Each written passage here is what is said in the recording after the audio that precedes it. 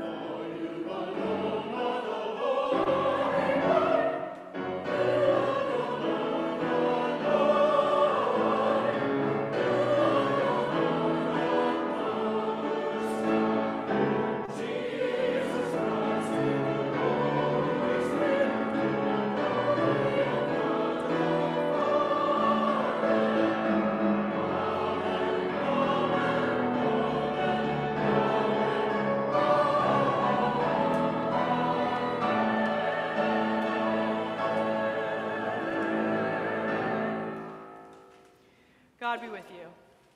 And also be with you. Let us pray.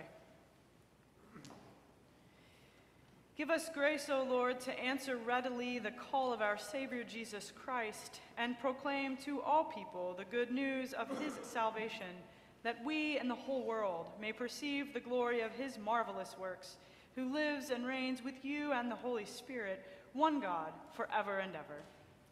Amen.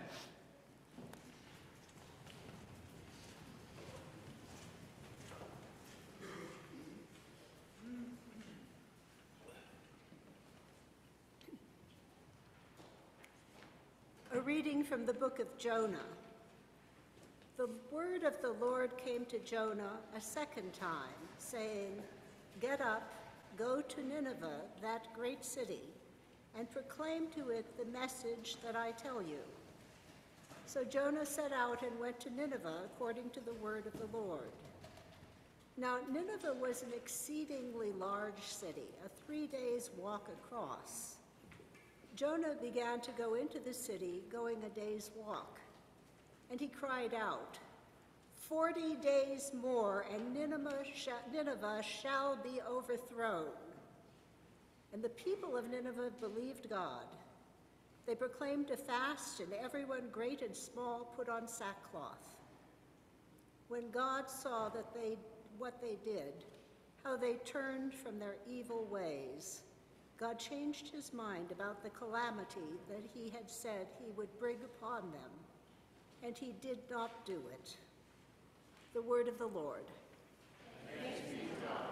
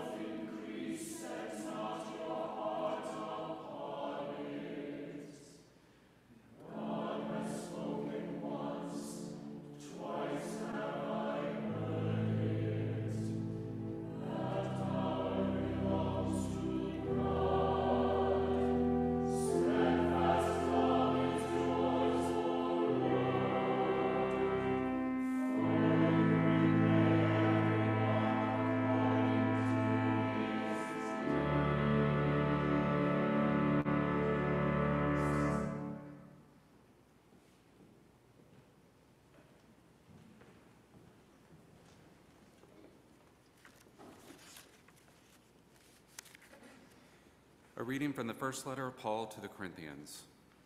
I mean, brothers and sisters, the appointed time has grown short. From now on, let even those who have wives be as though they had none, and those who mourn as though they were not mourning, and those who rejoice as though they were not rejoicing, and those who buy as though they had no possessions, and those who deal with the world as though they had no dealings with it. For the present form of this world is passing away. The word of the Lord. Thanks be to God.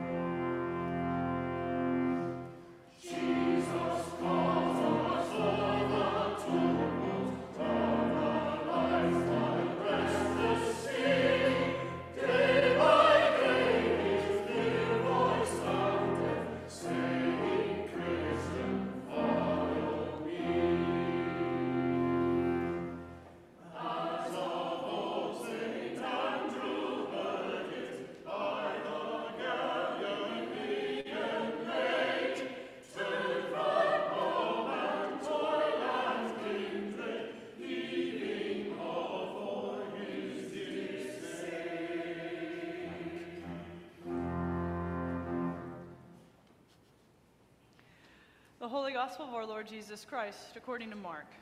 Glory to you, Lord Christ. Now, after John was arrested, Jesus came to Galilee, proclaiming the good news of God, and saying, "The time is fulfilled, and the kingdom of God has come near. Repent and believe in the good news." As Jesus passed along the Sea of Galilee, he saw Simon and his brother Andrew casting a net into the sea, for they were fishermen. And Jesus said to them, "Follow me, and I will make you fish for people." And immediately they left their nets and followed him. As he went a little further, he saw James, son of Zebedee, and his brother John, who were in their boat mending the nets. Immediately he called them, and they left their father Zebedee in the boat with the hired men and followed him. The Gospel of the Lord. Praise to you, Lord Christ.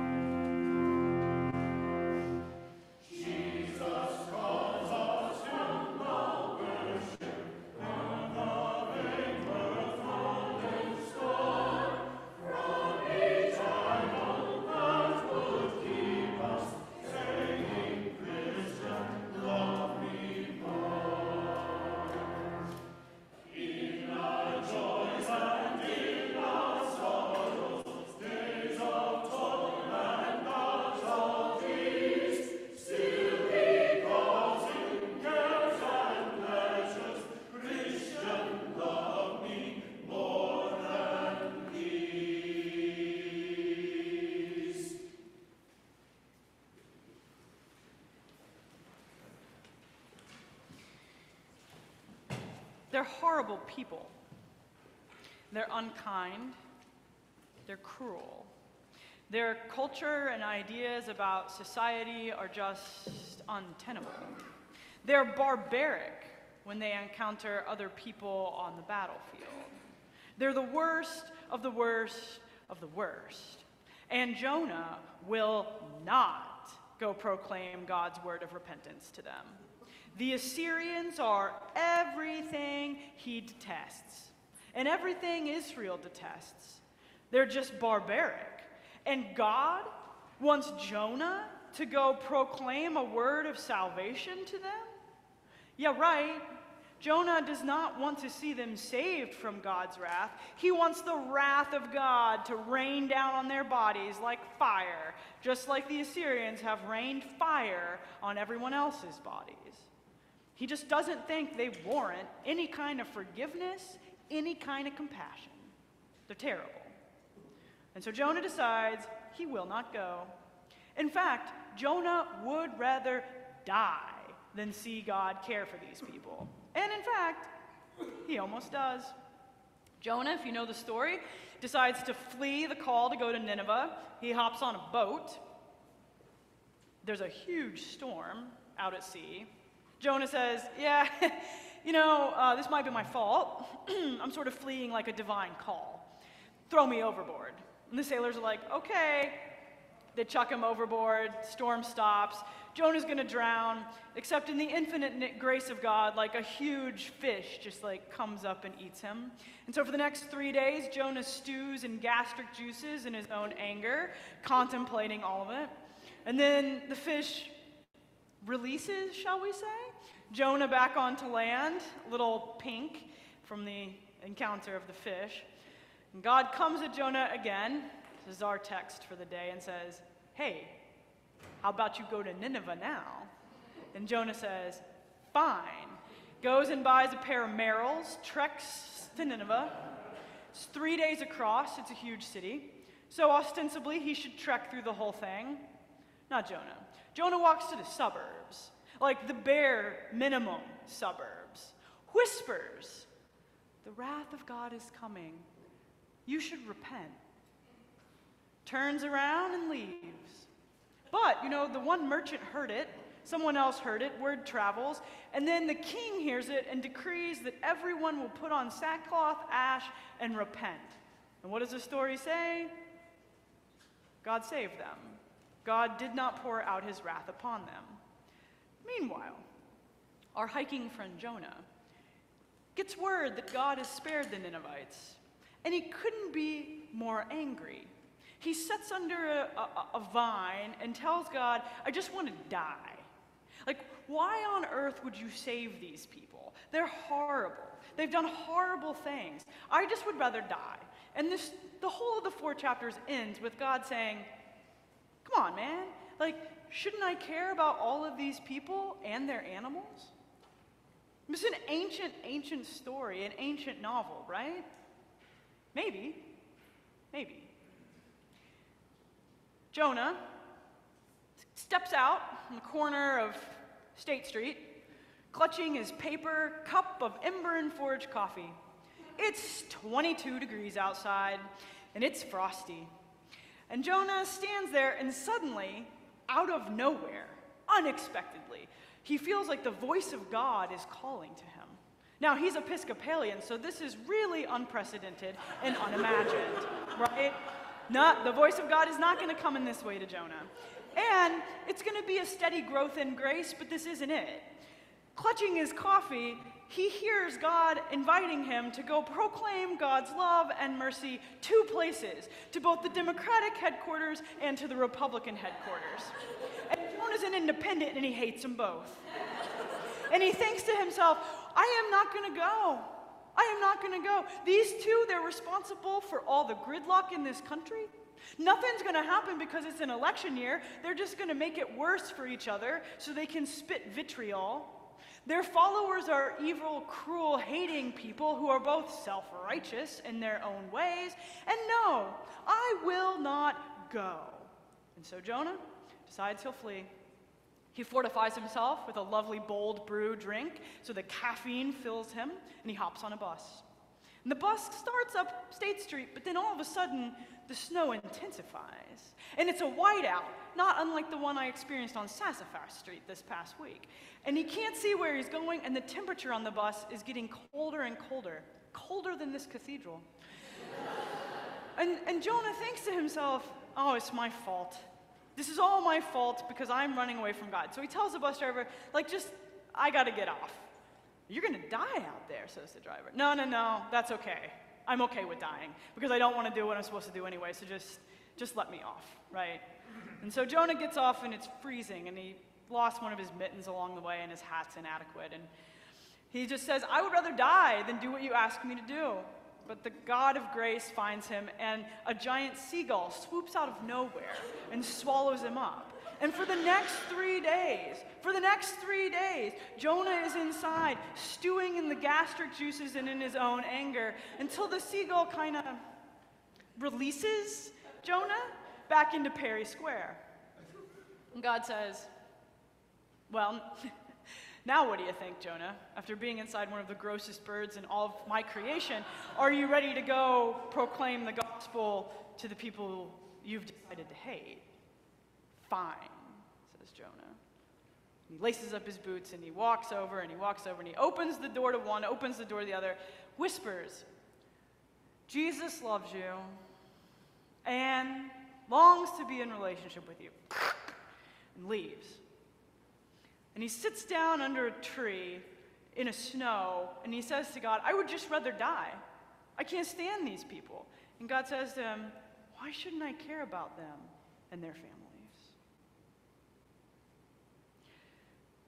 The story of Jonah is about Jonah, not about us.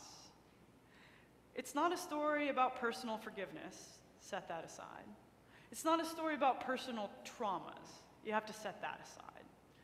It's a story about how Jonah, who's Israel in the story, wants to hate the enemy, distrust them, dislike them, and bar them from the compassion of God. And the story of Jonah, probably a novella, is meant to poke at that. You're God's people.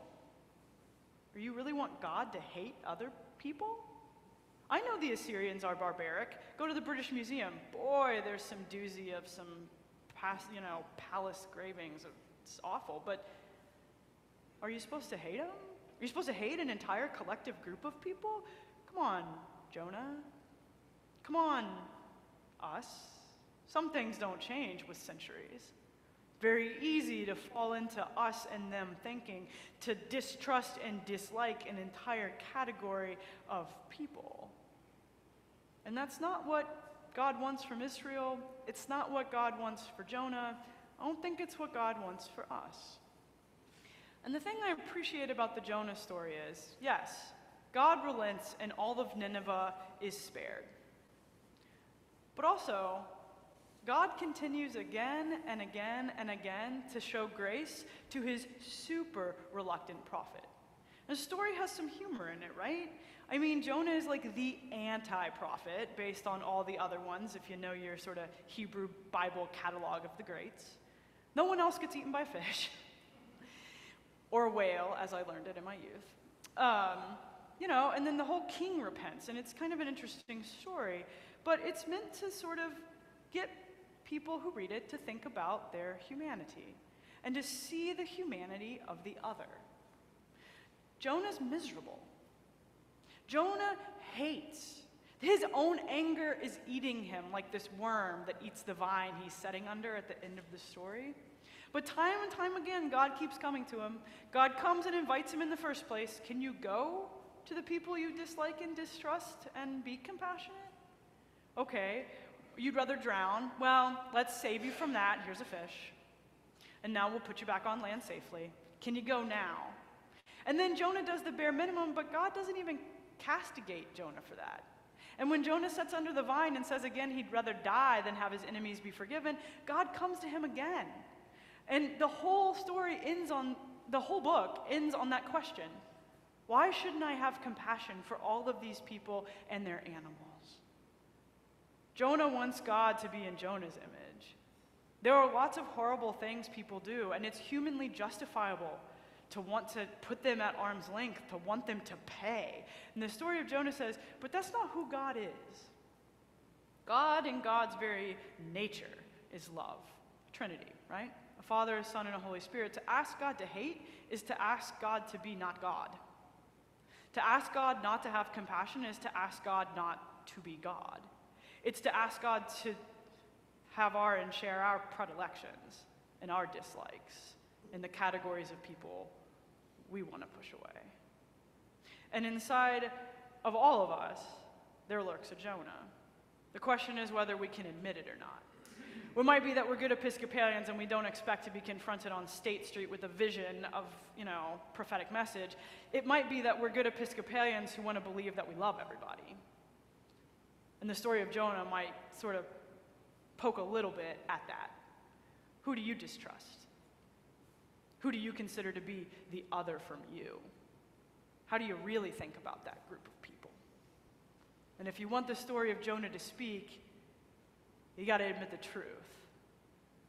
You know, our opening prayer, from whom no secrets are hid. We hide a lot from ourselves. And the rub of Jonah is God brushes that away and invites us to see it, but with a lot of grace baked into it. And it doesn't offer any easy solutions. It's not a meditation on mercy versus justice. Our psalm said that everyone gets repaid according to their deeds. Not in Jonah. Maybe not in Jesus. It ends on a question for a reason. And it feels like that is germane. In the year 2024, as we have begun the delight of caucuses and primaries and our own internal political drama around our own city council, the vitriol is going to fly from every direction at every person. And the option to other is just in the water. To put people in categories and dislike them and distrust them is so easy. And sometimes it feeds something in us. And so I just wonder if there's a different way of doing it. I wonder, as we begin to walk through this year in which society will be divided, our kitchen tables might even be divided, what will we do? Who will we be? And maybe the story of Jonah is just wildly relevant. So in the spirit of Jonah, I wonder what the book has to say to us. I wonder what group of people we want to demonize or push away or distrust or dislike, and I wonder where God is speaking to us. Come on, why shouldn't I have compassion on them and their families?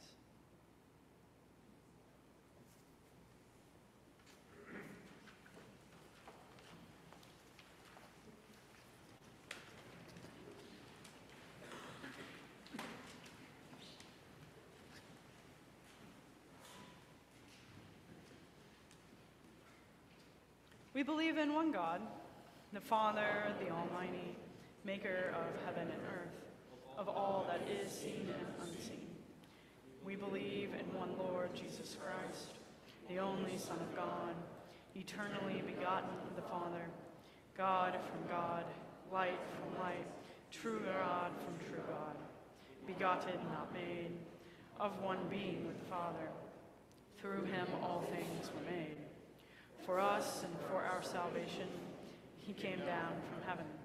By the power of the Holy Spirit, he became incarnate from the Virgin Mary and was made man. For our sake, he was crucified under Pontius Pilate.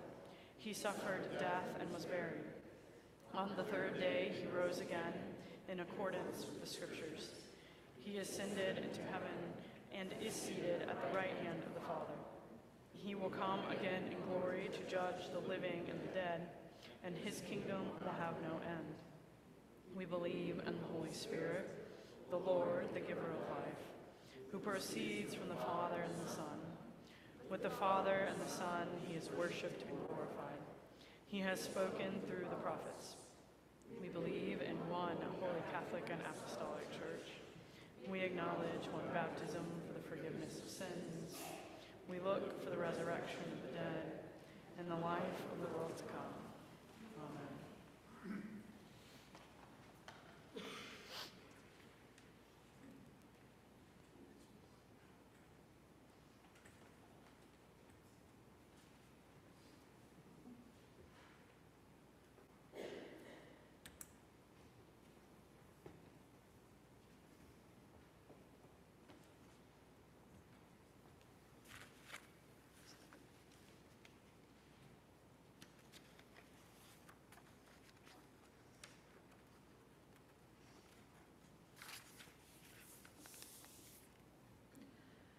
At this time and in this place, let us open our hearts to the Lord and bring forth our needs and concerns, saying, O Lord, for your love's sake, hear our prayer. We pray for all people who profess faith in the one God. Strengthen our belief, increase our love, and deepen our commitment to your service. Draw us ever closer to you and to one another. We pray especially for St. Andrew's, Clearfield, St. James, Batavia, St. Andrews, Buffalo, and Good Shepherd, Buffalo. O Lord, for your love's sake, we pray for the welfare of the entire world, for those affected by violence, occupational hazards, and natural disasters, for those who are poor and those facing persecution, for refugees and prisoners. Bring peace to all the nations of the earth. Preserve and protect all who suffer or in any need or danger. O Lord, for your love's sake, Hear our prayer. we pray for our nation. Temper our strength with sympathy, our might with justice, our riches with charity, and deliver us from all hardness of heart. O Lord, for your love's sake, Hear our prayer.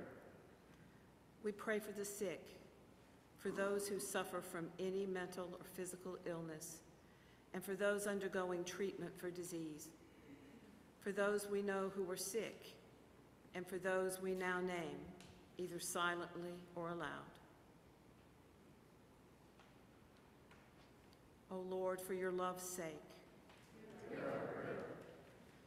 we commend to your loving care all those who have died. We pray for all those dear to us who have died, and for those we now name, either silently or aloud. O Lord, for your love's sake, Lord of love, hear the prayers of your faithful people, and the bounty of your love and the multitude of your mercies. Grant that these and all our prayers and petitions, as may be best for us, and in accordance with your will. Let us confess our sins to God.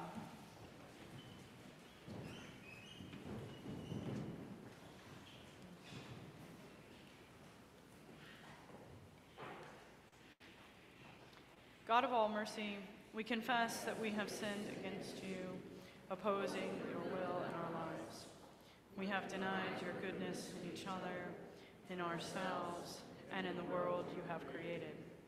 We repent of the evil that enslaves us, the evil we have done, and the evil done on our behalf.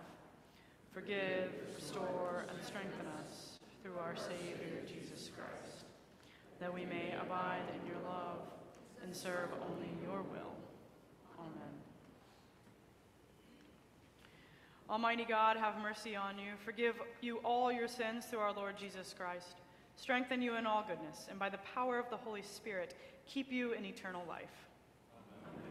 The peace of Christ be always with you.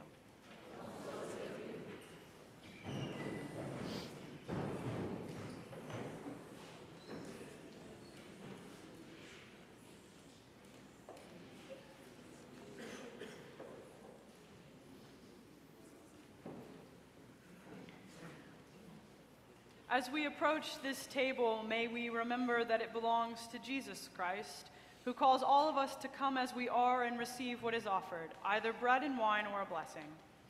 Walk in love as Christ loved us and gave himself for us, an offering and sacrifice to God.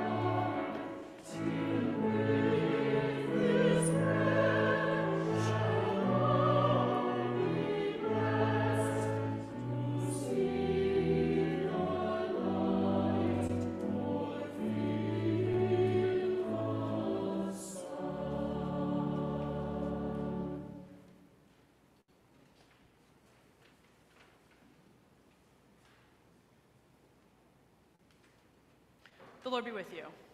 And also with you. Lift up your hearts. We lift them to the Lord. Let us give thanks to the Lord our God. It is right to give God thanks and praise. We praise you and we bless you, holy and gracious God, source of life abundant. From before time you made ready the creation. Your spirit moved over the deep and brought all things into being, sun, moon, and stars, earth, winds, and waters, and every living thing. You made us in your image and taught us to walk in your ways, but we rebelled against you and wandered far away. And yet, as a mother cares for her children, you would not forget us. Time and again, you called us to live in the fullness of your love. And so this day, we join with saints and angels in the chorus of praise that rings through eternity, lifting our voices to magnify you as we sing.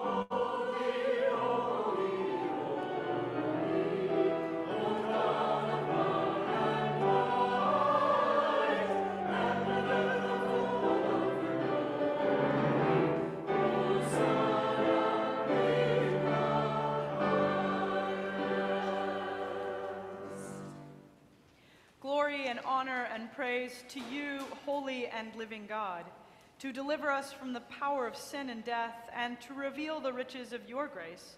You looked with favor upon Mary, your willing servant, that she might conceive and bear a son, Jesus, the holy child of God. Living among us, Jesus loved us. He broke bread with outcasts and sinners, healed the sick, and proclaimed good news to the poor. He yearned to draw all the world to himself, yet we were heedless of his call to walk in love. Then the time came for him to complete upon the cross the sacrifice of his life and to be glorified by you. On the night before he died for us, Jesus was at table with his friends. He took bread, gave thanks to you, broke it, and gave it to them, and said, "Take, eat. This is my body, which is given for you. Do this for the remembrance of me." As supper was ending, Jesus took the cup of wine. Again, he gave thanks to you, gave it to them, and said, "Drink this, all of you.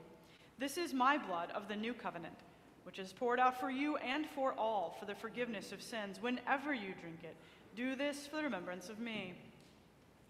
And so, remembering all that was done for us, the cross, the tomb, the resurrection, and ascension, longing for Christ's coming in glory, and presenting to you these gifts your earth has formed and human hands have made, we acclaim you, O Christ. Dying, you destroyed our death. Rising, you restored our life. Christ Jesus, come in glory. Now gathered at your table, O God of all creation, and remembering Christ crucified and risen, who was and is to come, we offer to you our gifts of bread and wine and ourselves a living sacrifice. Pour out your Spirit upon these gifts, that they may be the body and blood of Christ. Breathe your Spirit over the whole earth, and make us your new creation, the body of Christ given for the world you have made. In the fullness of time, bring us with all your saints, from every tribe and language and people and nation, to feast at the banquet prepared from the foundation of the world. Through Christ, and with Christ, and in Christ, in the unity of the Holy Spirit, to you be honor, glory, and praise, forever and ever. Amen. And now, as our Savior Christ has taught us, we are bold to say, "Our Father, who art in heaven, hallowed be thy name. Thy kingdom come, thy will be done, on earth as it is in heaven. Give us this day our daily bread, and forgive us our trespasses, as we forgive those who trespass against us. And lead us not into temptation, but deliver us from evil. For thine is the kingdom, and power, and glory, forever and ever.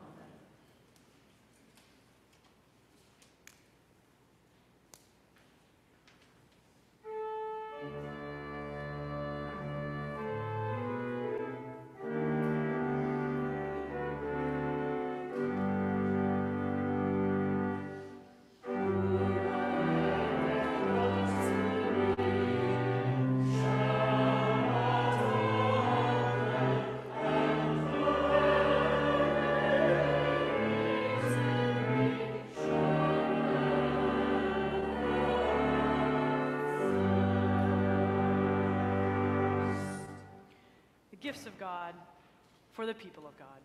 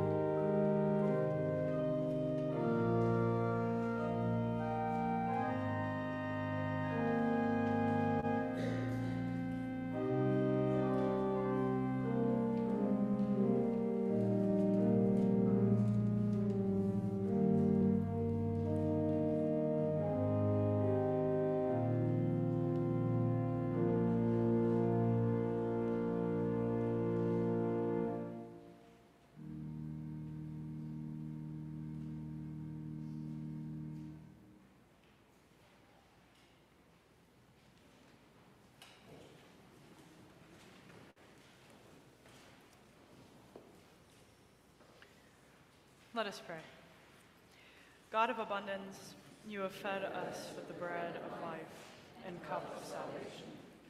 You have united us with Christ and one another, and you have made us one with all your people, in heaven and on earth. Now send us forth in the power of your Spirit, that we may proclaim your redeeming love to the world, and continue forever in the risen life of Christ our Savior. Amen. And the blessing of the triune God, who is Father, Son, and Holy Spirit, be with you and remain upon you now and evermore.